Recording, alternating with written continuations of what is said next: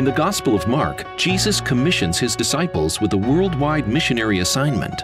Go into all the world and preach the gospel to every creature. Evangelism was the final instruction from Jesus to his followers. Today, generations later, the Great Commission remains the greatest calling of Christians to a lost world. Welcome to Mission Compass, your guide to the Great Commission, presented by Galcom International. On today's Mission Compass, we invite you to engage with us in fulfilling the Great Commission as we talk with mission workers about what God is doing through them as they share the gospel of Jesus Christ around the world. Hello, friend, and welcome to another edition of our program, Mission Compass, presented by Galcom International. I'm Ron Harris. You know, the ministry of Galcom has a unique mission of sending the gospel message of Jesus Christ to those who have never heard it using radio and audio technology. Our goal is to help churches and mission organizations proclaim God's word and his plan of salvation to the uttermost parts of the earth. And today we have a special guest to talk about that. Here's our Mission Compass program host, Tim Whitehead. Well, friends, thank you for joining us again here on Mission Compass. If you have followed along with us at all for any length of time or the Galcom ministry, you've heard about Russell Stendal, a missionary kid, grew up in Colombia, taken captive by the FARC rebels, was released, started a radio ministry, a big, powerful shortwave radio station covering the whole nation and beyond, covering big swaths of Latin America. And the incredible story of him dropping radios using mini parachutes from his airplane into the rebel-controlled jungles, just fearless, and how God used him, used the messages, the gospel messages over the radio to ultimately bring peace to the nation of Colombia. Well, the work in Colombia is, although it's not done, that heavy lifting is done, but Russell has expanded, and he keeps introducing us to his friends that he's working in ministry in Latin America. And I am thrilled that he introduced us to Merrill Dyck, a missionary in Latin America, to a tribal group there who's been working on Bible translation. And now we're talking about getting audio Bibles and radios tuned to Russell's station out of Colombia. Merrill, great to have you joining us. Great to be here, Tim. And thanks for the invite. Now, I know we have to be careful about where you're working and whom you're working with. So as vaguely as you can, share a little bit about the people group that you've been reaching out to for really 40 years? Yeah, we went in 77. We moved into one of their villages in 77. We got permission from the village chiefs. They said, yeah, come on in. We had an interpreter with us. So yeah, we got the invite and they said, yeah, you can move in here. You can make your airstrip over here. And so we moved in. We built a palm hut, lived in the palm hut for 4 months while we built a mud and pole house. Then we just went into full bore language and culture study. We raised our 2 kids out there, and they both are missionaries now. And yeah, this was in South America among a very special Indigenous group. What a privilege to be God's ambassadors to these people and to start to learn their language. And their language was amazing. And we thought as we went through all this stuff, wow, the master linguist of the universe really knows how to do it. And he really put together an amazing language that declared the glory of God. So tell me a little bit about this tribal group, this people group. I'll tell you why. Years ago, I'll never forget this. I was getting my hair cut. And of course, naturally, the hairdresser says, so what do you do for a living? I say, I'm a missionary. And normally people go, oh, what's that? Or interesting. And they change the subject. She says, what gives you the right to go into an area to tell them that what they believe is wrong and that you're right? And I was shocked. And I thought, I got to be careful how I answer this. She's got scissors at the back of my head. But what gave you the right? Why this people group? What did they believe when you got there and why them? Well, when we got to this particular country, the leadership asked us to consider working with this group of people. We had already had our focus on another group, but they said, hey, what about this group? You guys are fit for this people group. Your wife is a linguist. You're a good language learner. You guys have the gifts that this people group need. And so we launched out and, we went because God said to go. This wasn't our own little gig, but this was God's gig. He was mandating this. As we got to know the people better, they had a lot of smiles and a lot of laughs and stuff. But as we got to know them better and better, it was amazing how much fear came up in their culture, and our culture file kept growing and growing, and so much on fear, so afraid of this spirit bird and of that evil spirit and of this dead one and of this God, and all the prohibitions having to do with ladies during their time of the month, and all the prohibitions about hunting and eating the wrong food and going out at night, and evil spirits attacking the people, because in the culture of these people, the evil spirits are their hunters and the people are like wild game for them to shoot and kill. So there were so many things that freaked them out. They thanked us over and over later on. They just said, you guys, we're so happy. We're totally without our liver because you guys came to live among us and give us God's true words. Amen. They were so thankful for the truth. But yeah, the Lord sent us out there. Clearly, it was his mandate that sent us out. And both Teresa and I were, as new believers, we both had contact with people who were excited about world missions, and we heard about it and we were like, wow, there's these kind of people around the world. And then Jesus says to go. We thought, man, we're going to be goers. We're going to do this. Jesus said it, so we're going to do it. Amen. You mentioned you were new believers. I wanted to talk to you a little bit about your testimony, but you mentioned some of the physical trials when you first got there. Had to, build your little mud hut there and then move in, and you had a lot of trials. We were talking about this project together, and you mentioned you were actually chased out of the area by guerrillas. Yeah, that happened way later. That was after we had already been in there for 25 years. And our leadership team had mentioned several times, since you're close to the border, you have to be very careful. In another one of the countries there, they had already taken and killed some of our coworkers. Oh. We were not that far away. And turns out that suddenly we got word that it was time to go. It was time to go. And it was a crazy time. And I said, how much time do we have? And they said, the most we can give you is 10 days. And then you have to be out. So during those 10 days, we just grabbed photo albums, linguistic material, all the stuff we needed. And then we went and visited all the different villages where God had raised up churches. At this time, there was 9 different village churches. And so we went through Acts 20 there, where Paul is meeting the last time with the Ephesian elders. And he said, I wasn't stingy with you. I gave you the whole counsel of God. I wasn't here for your gold and silver. I was just here to give you the truth. And I've taught publicly and from house to house. And anyway, it so reflected what we had done with these dear people for the 25 years that we decided to use that portion, which was already translated into their language. And yeah, we just wept. Teresa and I just wept as we went around and shared with these dear, beautiful, born again believers who had become our family totally. Yeah, it was a very, very hard departure from the village there. We just, it was one of the hardest things. Some of our supporters wrote and said, well, this is kind of good in a way, because now you're out and you're in the city and you can go shopping and you can get a hamburger. And we're like, no, this is not what we wanted. We wanted to stay in there. And suddenly we're in a city of 1 million people on the 9th floor of an apartment. That was very, very difficult. And the work wasn't done because you had gone down there to translate the Bible and the work wasn't done yet. It wasn't done, no. And we didn't know what to do for a while. We kind of went, myself more than my wife, I really got discouraged. All these, we had lost contact with the sheep, so to speak. We didn't have these dear people to work with anymore. The teaching ceased, everything ceased, the translation ceased.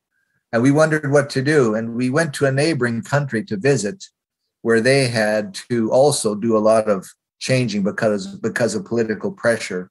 Yeah, it was so cool. We got some good insights from there. And then we got back to our host country and we set up a safe house, a rendezvous point well outside of the Indigenous territory.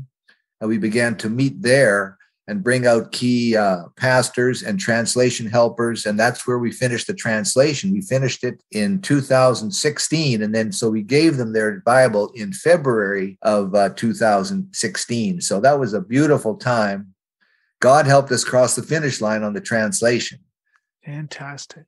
Yeah, he did it, Tim. He worked in and through us. We're just a couple of very ordinary people from very ordinary backgrounds, and people always ask us, how did you get into missions? What was your call? And like, hello, we didn't have a call. We didn't have a dream. We didn't have a vision. We were just reading our Bibles, and it kept saying, go, go. So we thought, well, go, probably go means go. You're pretty smart. Since Jesus said go, we said, yeah, we're gonna do this. And it was interesting. Some believers even tried to discourage us. They said, this work, missions, this is tough stuff. We were both committed to it. Yeah. We wanted to do. Now, you say you're just ordinary people. I think you're a little different than ordinary. And I want you to share some of that story. We're going to take a quick break. Our founder, Alan McGraw, his wife, Flory, have been taking us through God's Word. And then we're going to come back with Ethnos missionary. I forgot to mention you're with Ethnos, Merrill Dyck, and to tell a little bit about how you got from being that new believer out to the mission field, even with those other Christians saying, I don't know if you should go. So friends, don't go away. We want to hear Merrill's story right after this. Well, Flory, last time we started the discussion about the many terms that are used when a person becomes a true child of God. We talked about the term born again, as explained in John 3. Today, we deal with a new term, saved, or salvation.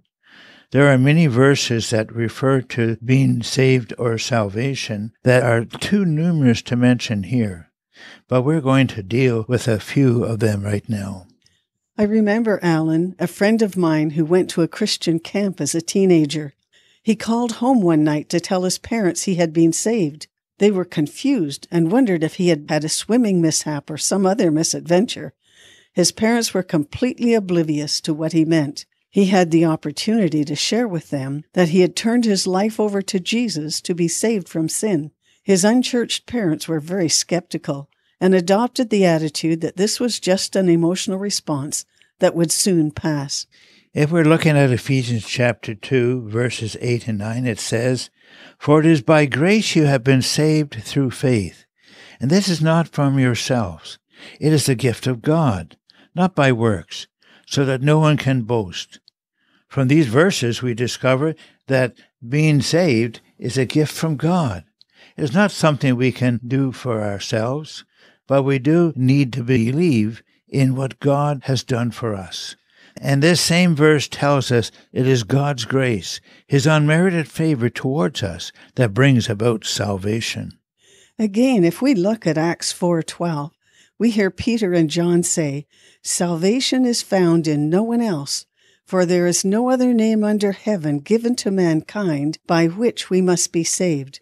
From this verse, we not only learn that salvation is a gift, it is a must. If we are to be delivered from the consequences of our sin, we must have salvation. They were very straightforward in declaring that this salvation is found in no one except Jesus. Jesus himself said, I am the way and the truth and the life. No one comes to the Father except through me. Again, when Paul and Silas were in prison, the jailer fell at their feet and said, What must I do to be saved? They answered, Believe in the Lord Jesus, and you will be saved, you and your household. The jailer believed, along with all his household, and Paul and Silas continued to teach them the truths about Jesus and the life he came to bring. Romans 5 goes into depth on this issue of salvation. Verse 9 says, Since we have now been justified by his blood, how much more shall we be saved from God's wrath through him? For if, while we were God's enemies, we were reconciled to him through the death of his Son, how much more, being reconciled, shall we be saved through his life? Here Paul states that it is through the shed blood of Jesus that we can only be justified. Once we are justified, we no longer face God's wrath. Instead, we are reconciled to God through Jesus' death and saved by his resurrected life. So what are we saved from? The Bible states clearly that we all will have to give account for the sins we have committed, and the sentence meted out by God is eternal death, eternal separation from him, eternal suffering. God saw our predicament and planned from before the beginning of time that he would send his Son to provide the salvation we needed. The plan was that Jesus would take the punishment for our sin. It's for this reason he was born as a human child into this world. As a human being, he could pay the price for human sin. But he is also God, and so his sacrifice is not only applied to one human being, but rather it is infinite. He offers salvation to anyone who will accept his death on their behalf and trust in him for salvation. In 2 Corinthians chapter 7, verse 10 says, "Godly sorrow brings repentance that leads to salvation." John 3 tells us, "For God did not send his Son into the world to condemn the world, but to save the world through him." Hebrews reminds us, how shall we escape if we ignore so great a salvation? And we read again in Thessalonians, "For God did not appoint us to suffer wrath, but to receive salvation through our Lord Jesus Christ. So Christ was sacrificed once to take away the sins of man." So what are we saved from? We can, by God's grace and provision, made through the death and resurrection of Jesus, be forgiven of our sin, the sin that bars us from God and seals our eternal condemnation. We are saved to new life in him. And what is this sin? It is anything that we think, say, or do that is contrary to God's law. Wow. As the Bible says, that leaves us all condemned before God. We can deny we have sinned. We can deny that we need to be saved. We can pretend that our good deeds will outweigh our bad deeds. But believing in any of these things doesn't make it true. No, it's only when we recognize that we have sinned against a holy God. Repent and ask for forgiveness of that sin, and trust Jesus to save us, that we can escape the consequences of sin. What an amazing salvation! I trust that you have found God's forgiveness through Jesus Christ. If not, why not? And why not now? God bless you all. Welcome back to the Mission Compass, your guide to the Great Commission. We've been talking with Merrill Dyck, Ethnos missionary in South America, working with an Indigenous tribe, from not knowing anything about Christ to going in, planting 9 churches, translating the Bible. It's wonderful work. I don't think we've been Merrill, you've been saying it so matter-of-factly that perhaps we're not seeing the scope of what you've done here. But going back from the beginning, when we first started talking about getting you solar-powered radios and audio Bibles to work in with this Indigenous community, offhanded, you just made this comment about kind of coming out of the drug culture and God saving you. Share a little bit about your story. Yeah, I'm a preacher's kid, and yet I didn't buy it. I rejected what my parents taught. Yeah, I was just sort of a party animal. We started on the wild life in the teen years, and there was more and more involvement with drugs. We were doing smoking weed all the time and hash. And then we got going on speed, and we were dropping acid every weekend.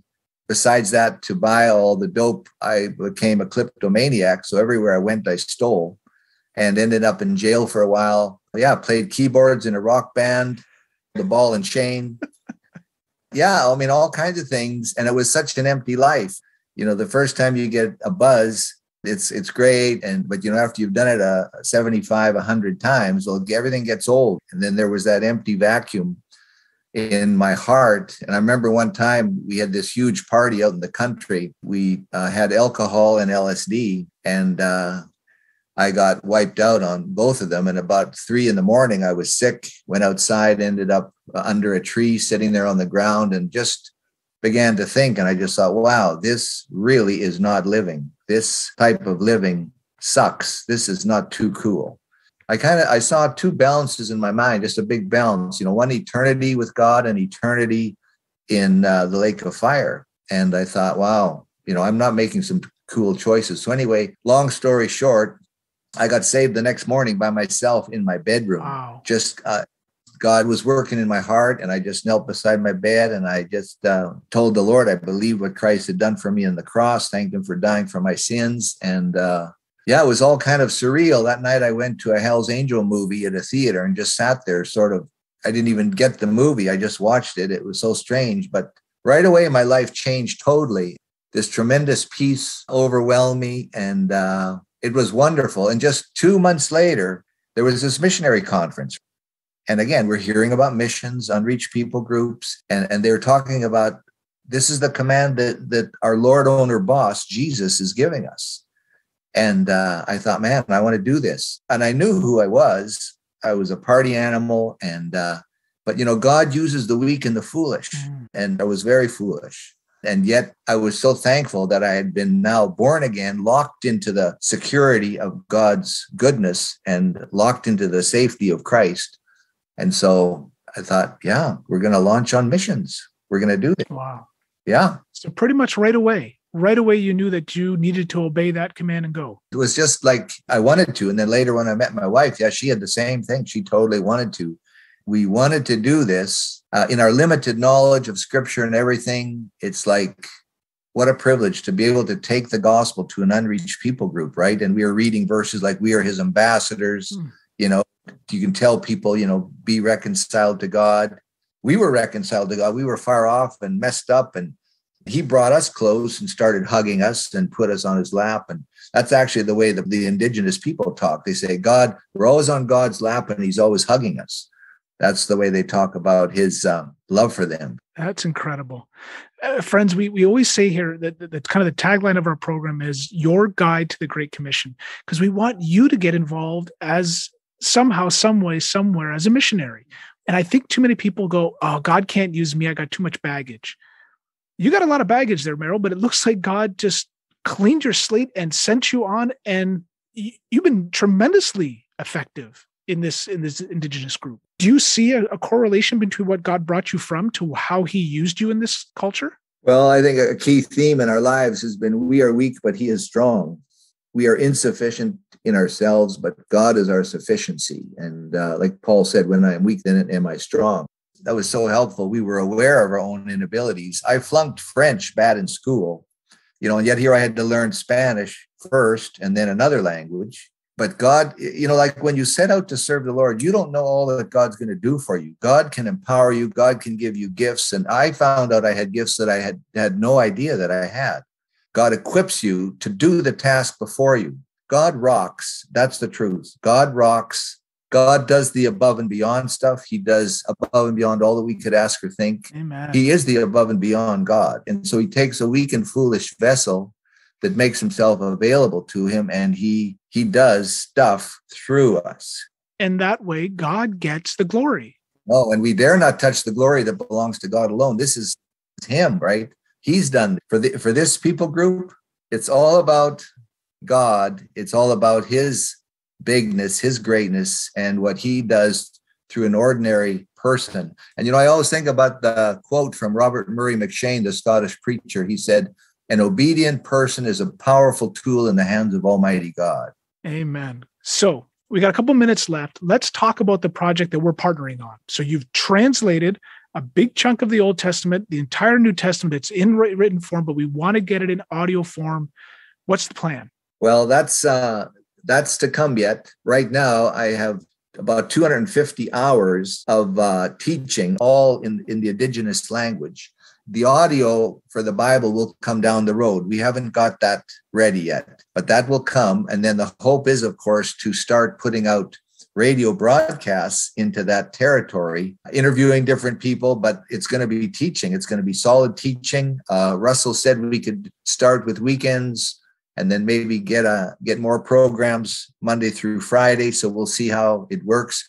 We're still in the process of developing Bible curriculum for the Indigenous people. They're asking for this curriculum. So we're busy with that. And now on top of that, radio broadcasts. So we're not worried about unemployment. There's lots of work. Lots of work, but neither of us want to retire, right? I mean, we're slowing down a little bit, but things are way too exciting to hang out on the golf course. Amen. As much as I love golf, I agree. There's too much to do to be hanging out there. So friends, we're right out of time, but if you want to participate, if you want to give towards this task, we want to get kind of a sample batch of radios down with these teachings on it, fixed tuned to Russell Stendel's station there. We want to hit 300. So all you got to do is, if you want to send a gift in, but either on our website or by check, and just write Merrill Dyck, MERRILLDYCK. We're going to be watching for those, and we're going to attribute any gifts that come in towards getting these first batch of radios with this audio teaching to this people group. Merrill, we went over it. I love your story. Thank you for sharing, but we're out of time. God bless you. It's great to be partnering with you. We'll have to have you back on once we kind of get everything rolling here. Okay. And get that first batch radios down. But friends, partner with us in this. Merrill, thanks so much for joining us this week here on Mission Compass. Thank you, Tim. God bless.